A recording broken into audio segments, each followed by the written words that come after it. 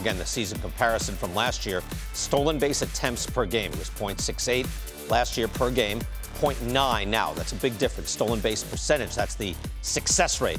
That's significant, 75 to 79%. So more steals and at a higher success rate. Batting average for balls in play, that's BABIP. We'll get into that with the shift restrictions. That's a big change, 290 to 297. Biggest change, obviously, is time of game. We've addressed it many times, but from 3-hour game, that's a 9-inning game, to 2 hours, 37 minutes. It's a seismic change, but maybe mainly on the outliers, the really short and the really long games. The really long games are kind of gone, which is a good thing. Ben Clemens of Fangraphs is back with us right now. Ben, I know you get into the nitty-gritty in your piece, so why don't you tell people how much are stolen bases affecting the run scoring of the game this year? So if you want the number, it's 0.03 stolen base, 0.03 runs per game extra this year as compared to last year from steals. So a run every 30 games for your team, it's very low, which I actually think is quite enjoyable. I don't need stolen bases to be completely changing the game. Right. They've changed how it looks without changing the scoring. Right. So, all right, what's the optimal then? If you say it's up slightly, right, which is kind of what you want, or do we want more run stealing? I don't know, more, stolen bases, kind of dead ball style or Maury Will style. What do you think? I could stand with more. I really like steals, and when I watch baseball with my friends and family who are less big of baseball fans than I am, they love the steals. So yeah. I think they could stand more. And I think what you said at the top of the show is completely right, that there will be more, that teams know if you're successful this frequently, you're not stealing enough. Right, right. Ben, what is the effect of shift restrictions this year? It's not zero, but it's not that far away from zero. I saw a chart that you guys were running coming out of break there of the BABIP on ground balls by lefties. And that's really what we all think of as the shift, right? You put on the Ted Williams over shift. The lefties can't get a hit on the ground. They just can't buy it. And look at this chart. Like, it hasn't changed. They still can't buy a hit on grounders. And that's because, look, you can restrict the shift, but you can't restrict somebody standing behind second base. Ben, I would say, though, 226 to 236 in 1 year. Now, I know it's not vastly different from earlier, but the game was shifting much more over the last 5 years. Isn't 226 to 236 a significant change?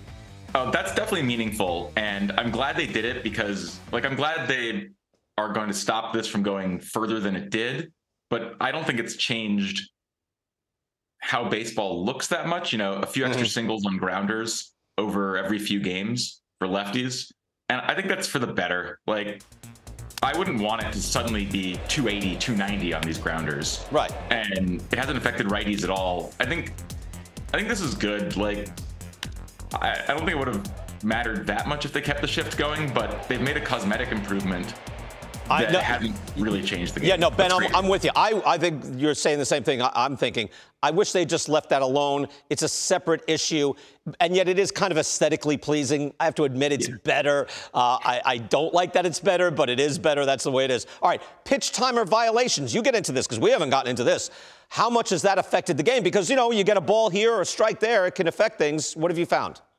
Yeah, this was one of my big concerns with the pitch timer. And what I found is that it just doesn't matter. So I looked at the pitcher who has the most violations, and that's Joe Musgrove. My guess is it's because he had an abbreviated spring training. He's been hurt. He's come back, didn't have as much time to adjust to it. I think it's cost him 0.06 points of ERA. So none of us can perceive 0.06 points of ERA. That's nothing.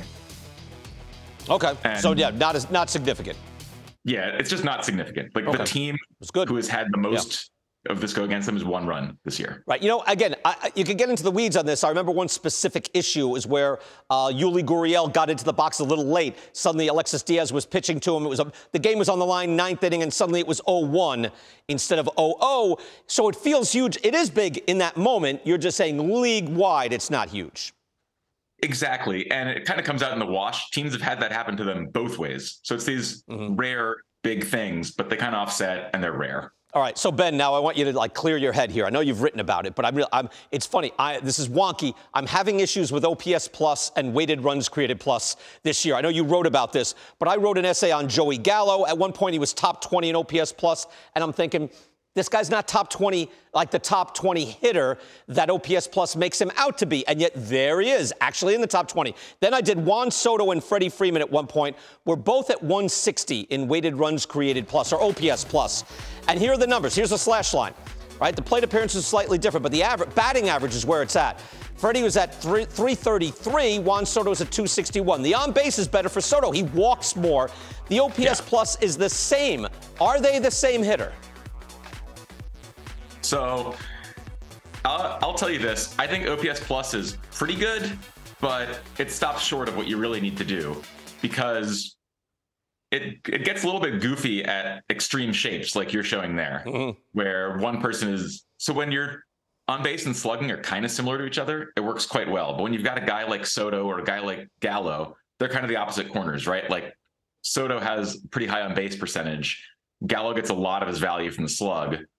When you have like extremes on one or the other, where they're like very high on base for their OPS Plus or very high slug for their OPS Plus, it doesn't work quite as well. And I'm with you as well that like it's just not.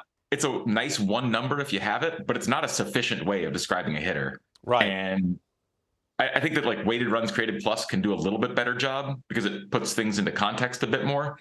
As in, it doesn't treat a walk as the same as a single, which OPS Plus does on the on-base side.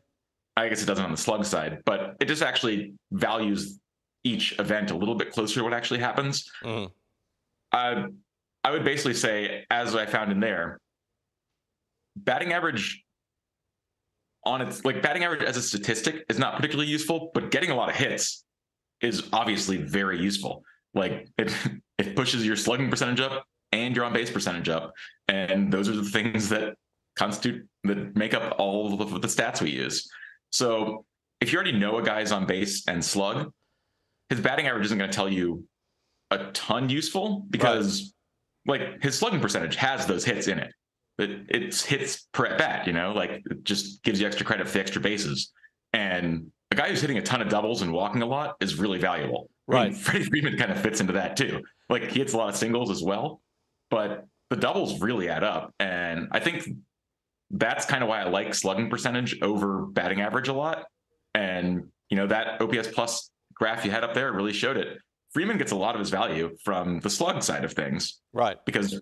And that matters. I think that if you look at batting average, you kind of hide that, and we really need to know that. Right. We really need to know the extra bases. You know what? I think, Ben, it really does. It points out as, you can get to the advanced stats, and then once you're there, you realize, you're not quite there. You're never quite there to figuring out everything that's happening physically in life or on a baseball field. You can get close to it, but you're not. We can agree on it, and then you're still not quite there. All right, I wanted your opinion on that because I found myself going, that doesn't make sense, which I guess, is good since we're inquiring all the time. Ben Clemens of Fangraphs. You can get in depth. He's got 2 pieces on these very issues up there on Fangraphs right now. Ben, great having you on the show. Thank you so much.